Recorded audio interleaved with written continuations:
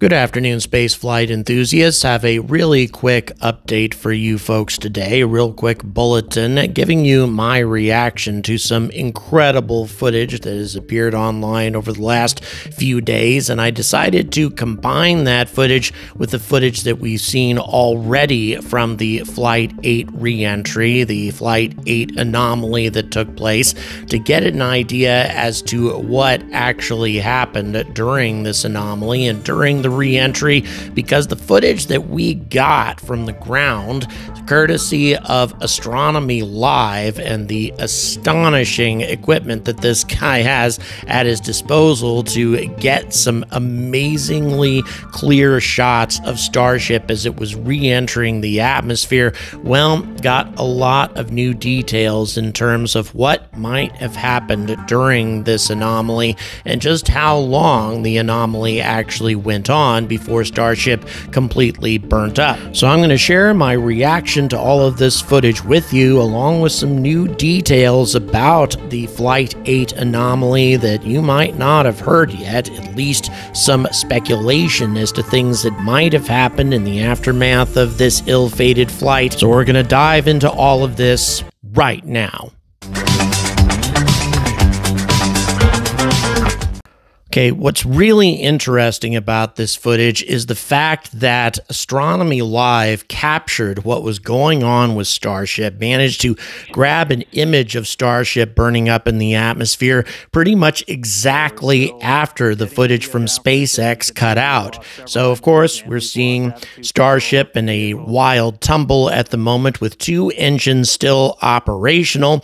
And, of course, with two engines being operational, it was definitely flying off trajectory as it was tumbling as well, although a tumbling flight pattern also meant that it wasn't really going in any one particular direction off trajectory. Then it drops down to a single engine at that point, and eventually, of course, we're going to lose the Starlink cameras completely, although the footage shows that we have one engine still in operation, but that's about to drop off here. There we go. That one engine goes out as well. But as I said, what was incredibly fortuitous about all of this is that Astronomy Live managed to catch up with Starship almost exactly as SpaceX's cameras cut out. So the footage you're watching right now, this is what was happening to Starship almost exactly after the cameras cut out with SpaceX. So as I said, quite fortuitous that all of this happened in quick succession, that Astronomy Live managed to grab hold of this image almost immediately after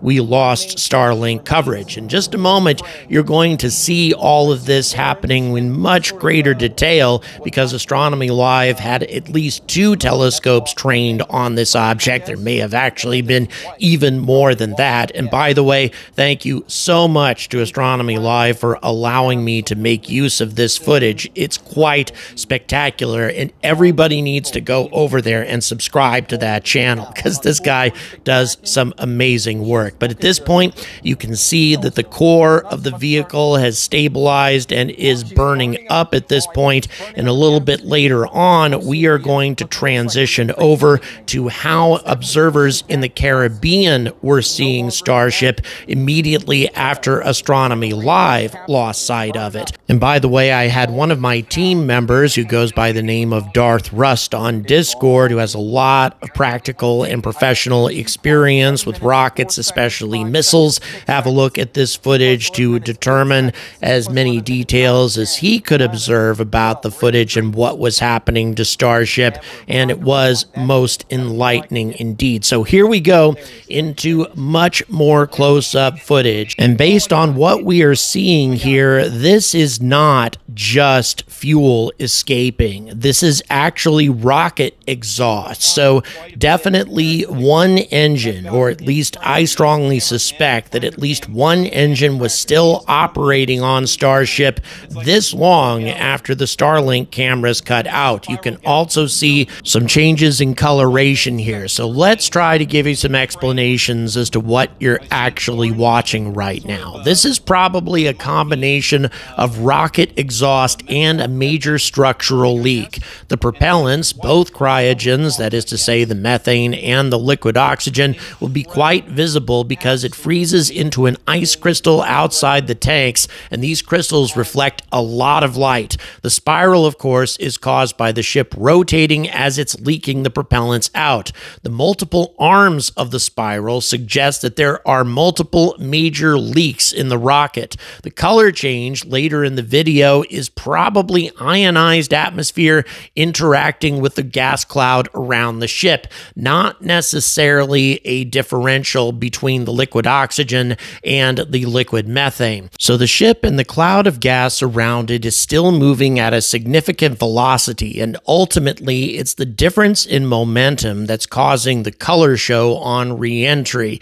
In many ways, the same thing happens during the hot stage separation during ascent, although of course this is under much more unfortunate circumstances. So once again, a very spectacular light show, but I would say for at least 30 seconds after the Starlink cameras cut out, and possibly more than that, Starship was still under power. And also, we have multiple significant leaks existing in the spacecraft very early in the process, again supporting the idea that there was some sort of explosion inside the spacecraft, some sort of explosion perhaps in the engine compartment, or perhaps even in the propellant tanks, or somewhere in the propellant feed system.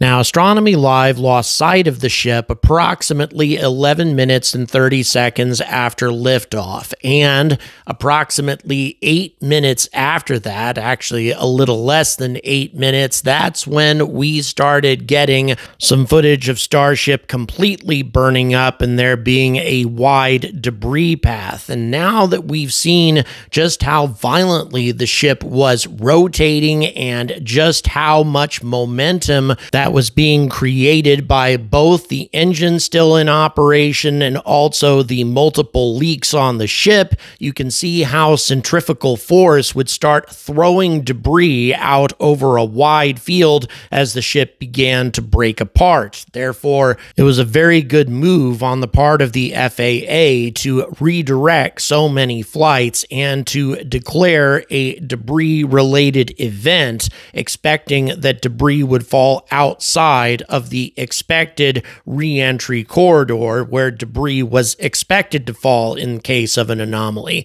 Again, the reason being all that violent movement and violent centrifugal force chucking pieces of the rocket all over the damn place during the re-entry process. That's something you don't want to take any chances with, especially with planes in the air. So there you go, a little bit more information about this event. Let's hope that things improve substantially with Flight 9. I will obviously be providing coverage for this event as well. Once again, many thanks to Astronomy Live. Make sure to head over to his site and subscribe to his channel. Lots of other really cool content to see on that channel along with this footage. And until next time, stay angry about space. No longer in a vacuum.